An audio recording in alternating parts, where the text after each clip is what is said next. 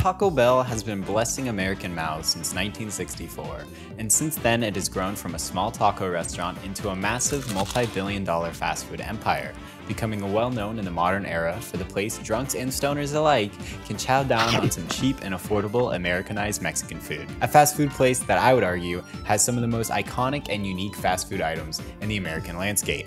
I mean, everyone has a favorite: the Crunchwrap Supreme, the Cheesy Gordita Crunch, the 1999 Star Wars Phantom Menace-inspired Boss Nass Cup Toppers, but the most important thing that we're talking about today is the very foundation that holds up the Taco Bell empire, the crown jewel of all fast food exclusive items. That's right, you probably saw it by the title, the exclusive soda we all know and love as Baja Blast. Introduced before the Crunchwrap Supreme in 2004, the Baja Blast was birthed out of Taco Bell's desire to create a drink that was special and exclusive to its chains. This is because at the time Taco Bell wasn't performing well as they wanted to, specifically in drink sales. They noticed teens and young adults were less likely to purchase a drink at Taco Bell locations, which is apparently a huge problem because fast food restaurants rely heavily on soda sales. It is so much of a problem, marketers have a term for it: drink incidents. So, with a plan to make a sleek, cool, and radical drink for the teens at the time, Taco Bell was about to make the drink of legends. And obviously, because PepsiCo owns Taco Bell, this was a match made in heaven. The flavor experts at PepsiCo tried many different sodas in an attempt to find a base flavor for their new original soda. After many long and painful hours of work drinking soda, they decided on Mountain Dew, because of how well it paired with Taco Bell's menu items. Also, because of research, they realized that most customers were ordering Mountain Dew anyway. Being a taster sounds fun and all, but doing nothing but eating Taco Bell and drinking soda 8 hours a day is probably a nightmare. Keep in mind, to the people in the fast food universe, this was a huge movement. No fast food company at the time has ever tried to market an exclusive soda to their chains. Nonetheless, and despite some initial pushback, the group decided on making a tropical lime-flavored Mountain Dew.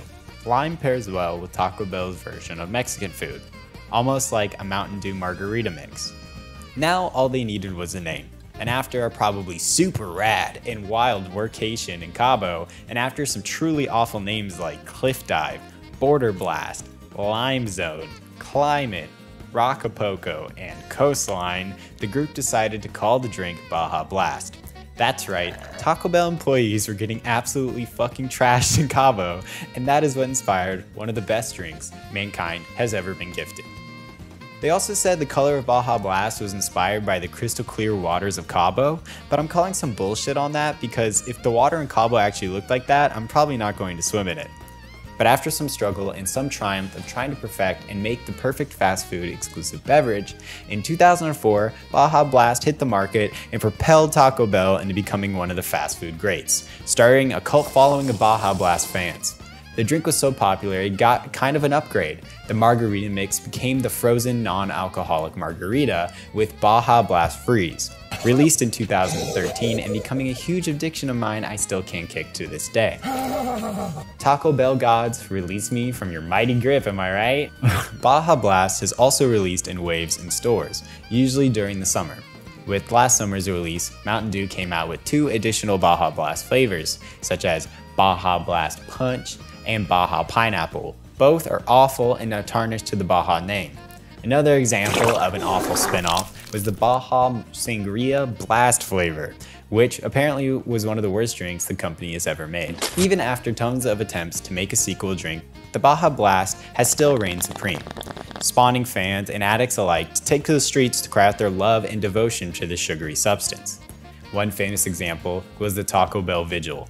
Somewhere in Alabama, a Taco Bell burnt down and had a community in uproar. People were shocked that their favorite Cabo-themed soda wasn't available a couple blocks away anymore, and the residents decided to take it upon themselves to hold a vigil for the closed location. The event brought out a good chunk of people from the community and even landed them on the local news, which gave us a great clip of a woman crying out for her beloved Baja Blast. Baja Blast,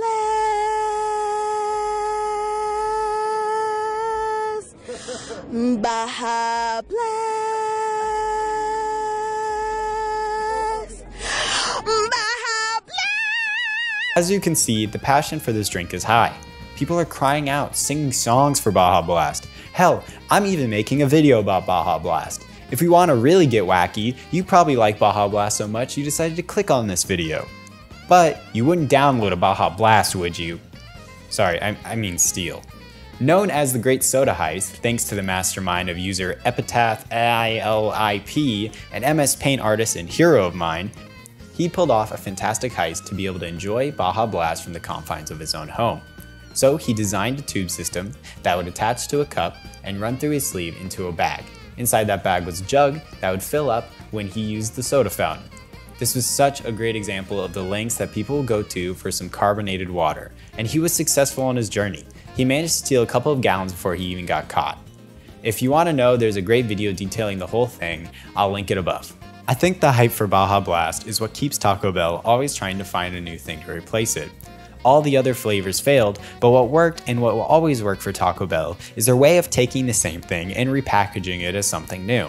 That's why the most successful spin-off of Baja Blast is the Freeze. But I forgot to let out one important thing. In today's time, Taco Bell has seen great success. So much so that the company is trying to move away from the fast food model, just a little bit. No, they aren't stopping cheap prices and unhealthy food, but trying to change the restaurant's ambiance to be a bit more classy. One of the God's gift to us mortals is a Taco Bell cantina. It's like a Taco Bell, but you get a full-on restaurant experience. The food is made with a little bit more care, the restaurant looks a little bit nicer, and the most important part, especially for all my alcoholics out there, is the Baja Blast Margarita. Yes, at Taco Bell Cantina locations, you can choose some booze and throw it into a freeze. Honestly, with the power of 7-Eleven and some mini bottles of tequila, you can make this happen anywhere, but consumerism is about ease. And you're telling me I could get drunk at a Taco Bell? All in all, the Baja Blast is one of the best sodas of all time. Sweet, but not too sweet. A nice limey kick, and most of all, refreshing. The drink brought Taco Bell back from the grave and love into our hearts. And for that, I'm thankful. So I'm gonna end this video on my own song for Baja Blast.